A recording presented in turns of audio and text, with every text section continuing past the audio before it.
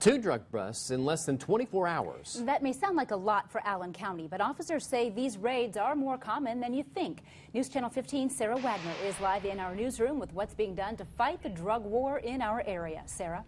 There are 2 different shifts of FWPD detectives who focus solely on finding meth labs and closing drug houses.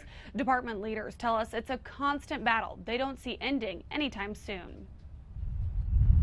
Last night, police arrested 2 people at this Goshen Road hotel on meth-related charges.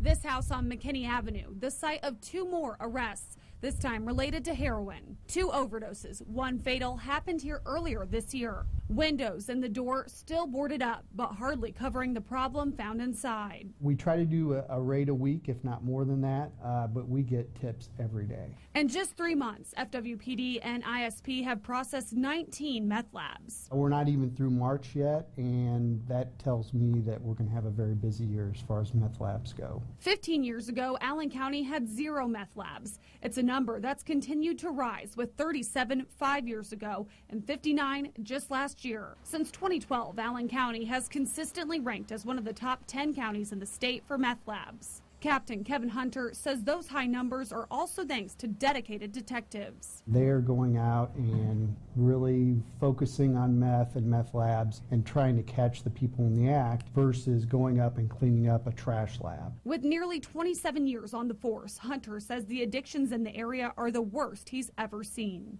Drug houses are all over the place. It's all over Allen County, all over the city, north, south, east, and west. These drug houses touch every walk of life.